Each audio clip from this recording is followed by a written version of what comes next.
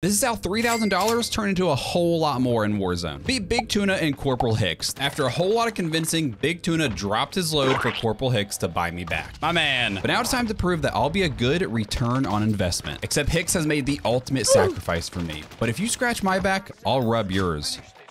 Come on back, buddy. Just 2 players left, except they have the perfect high ground and zone is forcing us right to them. As we push forward, Big Tuna goes down. I land a headshot on one, but Activision says not today. Hicks and I are pinned down, but once again, he decides to make the ultimate sacrifice for me. Your death will not be in vain, my friend. Finally, I'm close enough to get it down with my Kar 98, and this is my opening to push into zone. Zone is pulling away again, and one just self-revived. Gas is on my heels as I hug the cliff for cover. One appears from the bush, but my Nikita puts him down. And now, just one enemy stands in my path. Don't worry, boys. Your money was well spent.